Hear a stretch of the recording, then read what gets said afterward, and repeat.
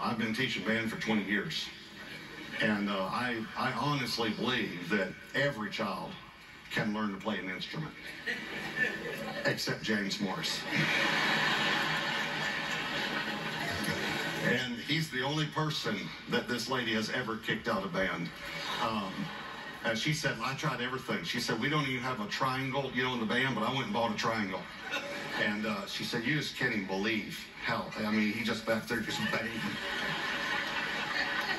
And she said, so I think it'd be better if he would, you know, do study hall or something during band. So he got kicked out of band. But a few weeks ago, we bought some furniture, and I borrowed his pickup truck to go pick up the furniture. And when I turned the key on, he had worship music playing in his truck. You don't have to be a musician to worship God through musical worship.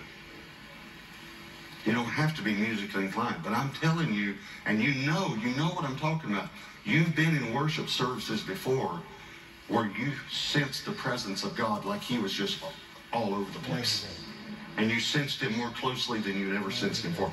I brought people to the church, some that don't even know Christ, some that are new in their relationship with Christ, or some that are strong believers, but they don't attend a church that has this style of worship. And here's what they say, things like this: boy, that is good music. And I even had a friend of mine that was very new in the Lord, and he would just bring people every week, and here's what he'd say to them: just wait till the music starts. You're not going to believe how good the music is here. Okay, listen, we're not talking, though, about talented musicians. We're talking about what they didn't understand was he was trying to say to them, and he didn't know how to say it. You're going to feel God when they start singing. You're going to sense God's presence. He was trying to say to them, and he didn't know how to say it.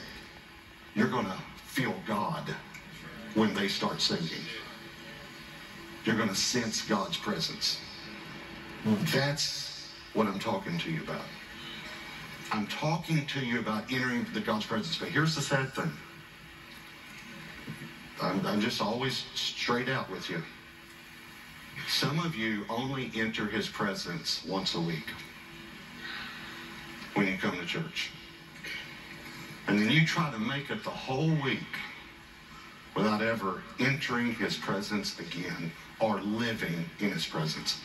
And here's a scripture. I love this scripture, especially when I've had a bad day. I love this scripture.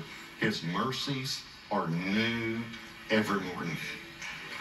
I mean, when I've had a bad day, I don't want to talk to you. I just want to go to bed so I can wake. His mercies are new every morning. I mean, when I've had a bad day, I don't want to talk to you. I just want to go to bed so I can wake up and get back in his presence. So last year when the Lord spoke this to me, hey, you have left worship really out of your quiet time. And I'm a pastor. I should know better.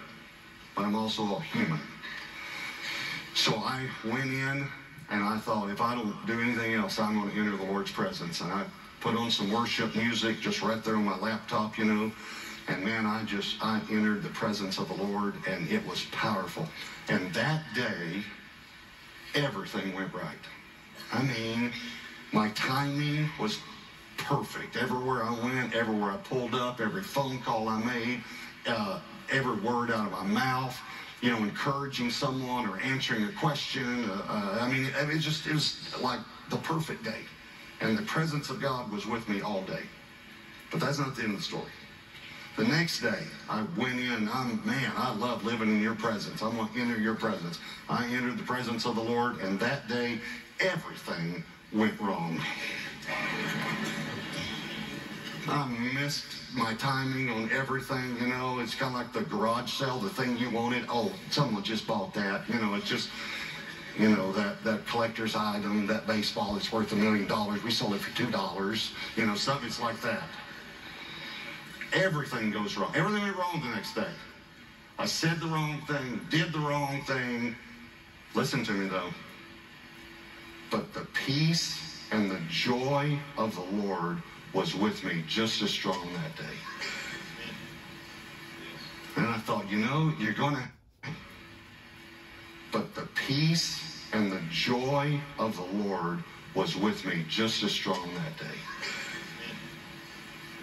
And I thought, you know, you're going to have good days and you're going to have bad days, but I'd rather have them both with Jesus. Yeah. I'd rather be in his presence all day, no matter what the day brings. Through all the highs and lows of life, I'd rather walk with Jesus and live in his presence. I am so excited about this new series, Living in His Presence. And I want to encourage you to watch every day. I want to encourage you to watch, to listen, to get the CDs, the DVDs, to let God speak to you. Because God planned, when he created Adam and Eve, for us to live in his presence. And Jesus came to restore us to living in his presence every day.